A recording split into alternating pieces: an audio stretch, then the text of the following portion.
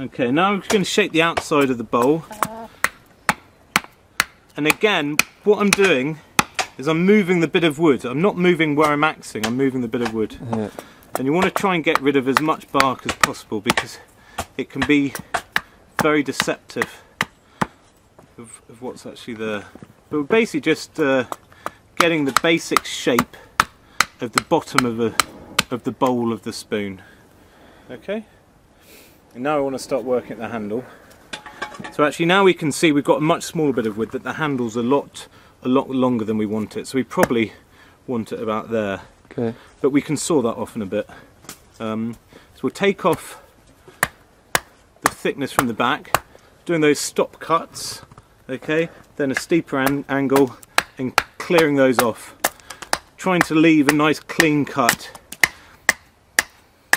The reason you want a nice clean cut is A, the next cut you do is going to be more simple. But each one of those scars is going to send a crack going down along the fibres. So you don't want to leave that and then come along to your finished spoon and then find that actually you've got a crack going all the way down. So you want to try and remove those as quick as you can. I'm leaving quite a thickness there where the neck of the spoon is going to be thin to keep it stronger. Okay, so we start axing in there now. I might try and just remove some of that. It would be probably quicker to saw that off, but I don't have a saw in my hand right now. So well, that was pretty quick. So that's probably better length for our spoon. Right, now working in to shape the bowl. You can see that sending the splits down. So the axe, the good thing about the axe is because it's a heavy tool, it will get across the fibres quite quickly, okay? Which is the difficult part using a blade. So you want to do as much of that as you can with the axe. But the wood wants to split along the fibres, okay? And we try and use that to our advantage. But if you want quite a fat handle at the top, you've got to be careful you don't lose too much of that. So we're going in one way, we flip it over and come back the other. Okay, and I'll do the same on this side. Trying to make it even. Okay. You've got to be very careful. If you follow through too much and hit lower down, it will want to split all the way down the fibres. So you've got to be very careful of that. Okay. So I'm just continuing the shaping basically. Coming back from both sides. And I'm leaving the option open of having quite a fat handle at the top. And now I can start thinking a bit more about the design. I don't want it that fat. So I'll shape that off a bit. Maybe round that off a bit towards the top. And trying to keep it equal-ish either side. Okay, so that's starting to look spoon-ish. I could do with taking off a little bit, tidying up the handle a little bit, and maybe thinning that down. So I think I'll just do that now. And as part of the design, I like to have that coming down at a bit of an angle, so I'm doing that. And you can see that I'm holding the axe choked right up the neck for more control. Okay, so for a power cut, you're holding it down here, more leverage, more control, hold it right up the top in little cuts. And if I look right down it, then I can see exactly the angle I'm going.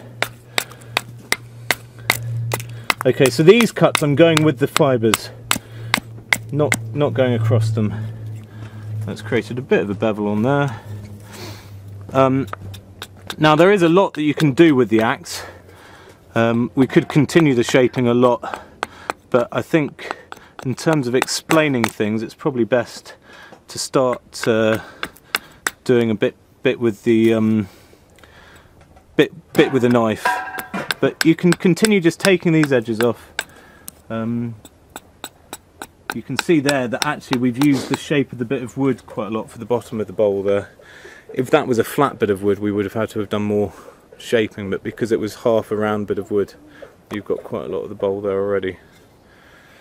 But that's spoonish shaped, isn't it? So you could already use that as a spatula for cooking, couldn't you? Yes, you certainly could. Yeah. Yeah, you could. I mean, you can knock that up in a few minutes if you needed something to quickly stir your pot with. Oh yeah, definitely. In terms of bushcraft, if you're out in the woods, then you just grab a branch. I mean, to be honest, I'd probably just grab a branch and just start stirring. But you know, cleave it down the middle, take the bark off. You're not going to have any dog shit on the inside of a bit of wood, basically. Yeah. Right. Okay. So safety. We put the axe sheath back on because this is quite a sharp axe because it's for carving. And we'll go back to the tools and start carving with our knife, I think. Right, firstly, I've already said about keeping that thickness there. We're going to go quite a lot thinner with the knife there, and for it to have any strength it needs to have a bit of a keel. You want it to be comfortable to hold. There's lots of different ways that you could do that. In terms of the bowl, you don't want it too thick if it's an eating spoon, which this is going to be. You want the wood to be quite thin where you're going to be putting your mouth to it, and it needs to be quite smooth. And often people make them far too deep, and that's okay for a kind of soup spoon, but if you want to be eating your everyday kind of stew or whatever, then that's not going to work that well. So, right, knife.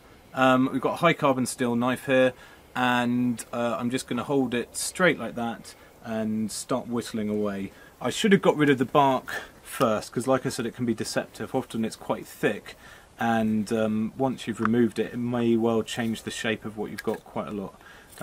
So I'm just going to continue shaping the bottom of the bowl, and I'm just holding it in my left hand. I'm making sure no one's in my way. I've got a good firm grip, and I'm just trying to get nice long shavings and removing material.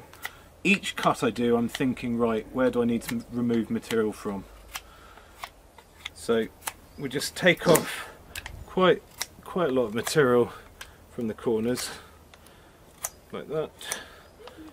Trying to keep it smooth curve, and then that should make a nice shape on the top. The two main knives that I'm going to use for the shaping the outside are both Frosts. I think I spoke about them earlier, but they're both high carbon steel. This one's actually a laminated blade, but you can see this one's a bit thinner, so you can get into concave shapes more easily, and it's obviously shorter as well. So for some of the knife grips, sometimes I'll pull the knife back towards me like this, and having a long blade can feel quite dangerous, whereas a shorter blade you feel like you have a little bit more control. I'm going to use what's called the chest lever grip. So instead of having it that way round, you have it that way round. So okay. The blade facing towards you? Yeah, I mean there's many variations. I normally hold it like this. You can hold it towards that knuckle with your thumb on the blade like that, but it's basically using your chest and your arms, and almost like a backhand in squash or tennis. So I guess in tennis you keep your arms straighter, but you're almost using your wrist muscles away like that, just to go across. The good thing about that is it's a powerful cut with a lot of control. Okay, the control comes in because you can stop it. You've also got a lot of leverage coming out of the wood, so you can control how far along the grain it goes. But the other thing is it's nice and close to your eyes, so you can see exactly what you're doing.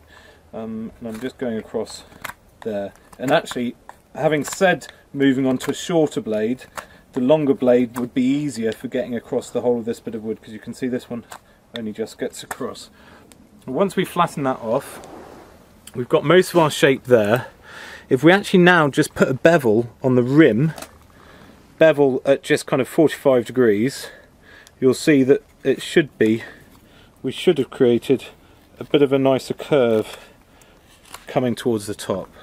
We actually want to create the rim now that we're actually going to use for the spoon. Now, a lot of spoons won't be symmetrical. A right-handed spoon will have a slightly rounder edge there. Now people often put that on because they've seen old traditional ones, and it's just because when they've used it in the bowl it's just worn away slightly. But that wants to be the shape of the bowl that you're going to use to eat it, because you can scrape around it.